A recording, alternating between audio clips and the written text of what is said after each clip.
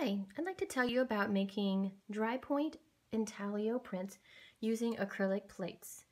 What you're going to want to get first are a few supplies. First of all, you want to get the plate. What I have here is a very flexible, thin acrylic plate.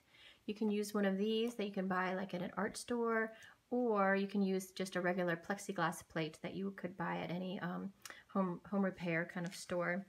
You're also going to want a couple of sketches or drawings that you're going to work from, a scribe or some sort of a tool with a sharp point at the tip, and then it's handy to have some tape nearby as well. So with these plates, there's a protective blue covering, plastic covering over the surface on both sides. So the first thing you'll want to do is just peel that off and go ahead and peel away the other side, and you'll see that it's just a clear plastic plate underneath. For the image, I started off with this sketch, but as you can see, this was actually made for a different project. It was a square format and had some text on it. So what I decided to do was reformat it to fit the plate that I'm working on. So now this is actually rectangular instead of square. And I want you to notice that I also flipped the text so that it's reading backwards. So any text that you put onto the plate with this process needs to be backwards in order for it to print correctly. So what I like to do is use just a little bit of tape to tape the image to the plate so that it stays put while I'm working and doesn't shift around.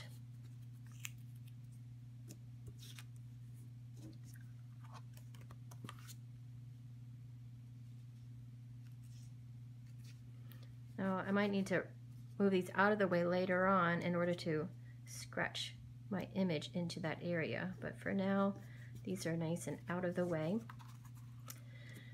Now what you want to do is just use your sharp tip scribe. Really any kind of nice pointed sharp scratching tool will work for this process, and you're just going to start scratching into the surface of the plate to create grooves that are going to catch the ink.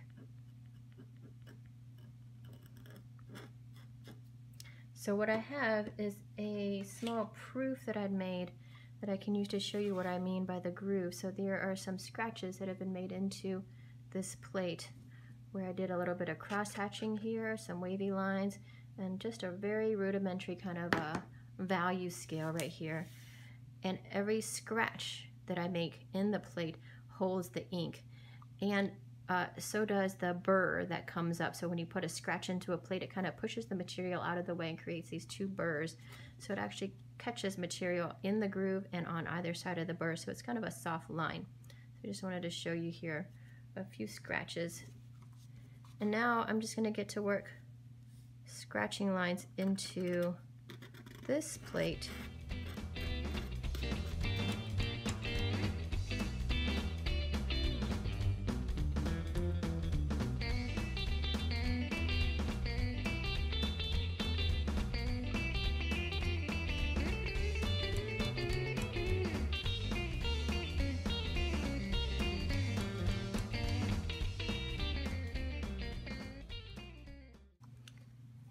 Well, I like to point out that I've put some textures and patterns into areas that I would like to have a slightly different look. So for instance, where you have the rabbit, I try to replicate fur by making very short, small strokes